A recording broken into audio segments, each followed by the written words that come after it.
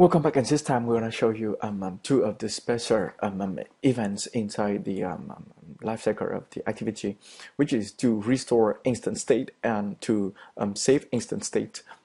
What is instant state? They are instance data of the activity. What that means here is they are not persistent data.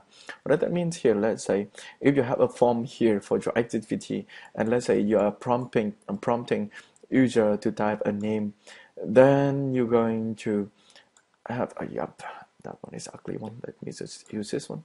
Okay, to type in a name, then let's say you have a button to click on to save. Okay, this button is to save. Let's use this one, a button to save. Okay, so when user type in the tick, let's say meter A, okay, meter A, and you haven't been able to click on save, so it's not persistent data yet. Right now it's instance data of the form, or it's called dynamic data. Then somehow user switch the orientation. Okay, switch the orientation of this one into landscape. Okay, somehow user switch orientation. Then if user switch orientation, you observe from previous one, the activity is going to get killed. Okay, and it's going to be recreated.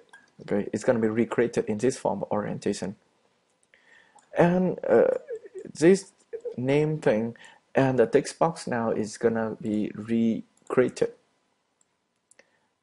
Okay, and you may lose your data because this one is only instance data. You may lose your data because this one is only instance data. Okay, then it switches to the orientation. It's create new.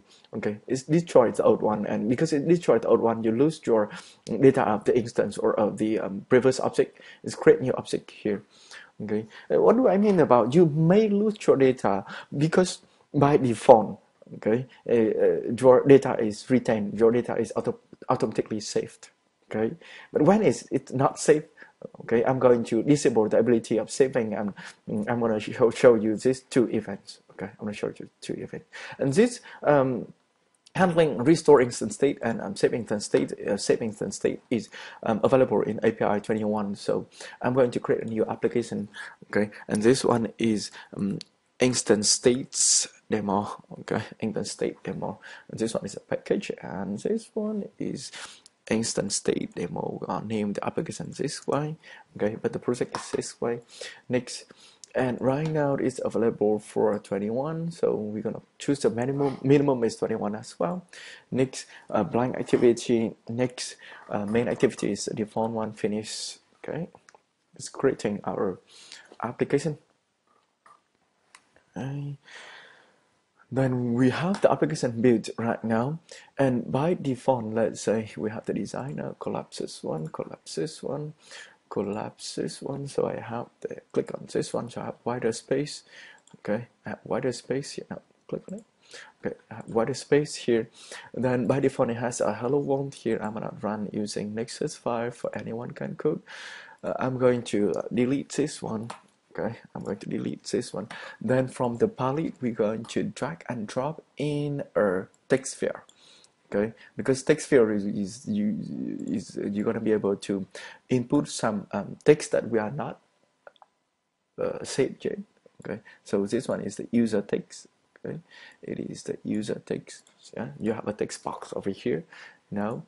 Okay, let's run this application. Simply run this application. Okay, let's just run the application. Choose the emulator. Okay, or start the emulator if you haven't started. I started it already. So it is now here. If you put, let's say, meter A, okay, and you press Control F12, okay, Control press F12 in order to switch the orientation. So I do Control F12, switch the orientation.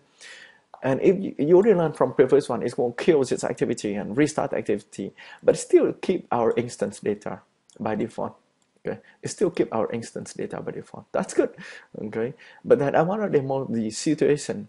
The situation for our activity is we're going to handle the on restore instance state and on save instance state manually. Okay, so we can disable the auto save this way. We'll get down, write this one down, get to the text, and from the code we do Android. Okay, save enables equal to false. It doesn't enable to save. So we're gonna handle it manually. So if you run this application right now, if you run the application right now, choose this one, okay, it is here, okay, instant state demo. And if you type meter A and press Ctrl F12 to switch the orientation, you see it create a new object, you see, and it doesn't handle the safe instance anymore. Okay, it doesn't handle the safe instance anymore. So then, in this one, you have ability to handle that one all by yourself. Okay, so click on the main activity. You're going to click on save instant state. Okay, you're going to look you're going to look that save instance states. Okay, then you're going to show up here on save instance state, copy paste. Okay, similarly you're going to override on restore instant states.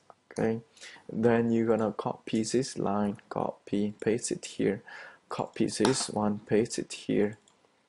Okay, then we're going to run this application. Okay, when we run this application, click on OK, and we're gonna look at because too many things inside the lookup. So I'm going to click on device and I'm going to filter. Okay, edit filter configuration, and we're going to filter for instant state only. Instance state, type it carefully. Okay, instant state, not instant state change. Okay, it is instant state only. Instant states. Okay, so we gonna filter by this look tag. Okay, click on OK. So look at our lookup, no, nothing. Okay, so if you type here meter A and we do Control F12, see, now it's already called to our method on save instant state, and it's called to on restore instant state. So you can handle the events on save instant state here to get the temporary data, and you can handle the event on restore instant state here to handle our data, and it's gonna work. Okay, to take the data and set it here. If you want to handle it manually, but in this case, it's, if you want to, again, but it's in this case, otherwise you just by default delete this line of code. Okay, it's gonna handle automatically for you. But just in case you have your custom needs, your own need to handle those events, you can handle it here and here. Okay, and again, it's available for the API version 21. Okay, API version 21.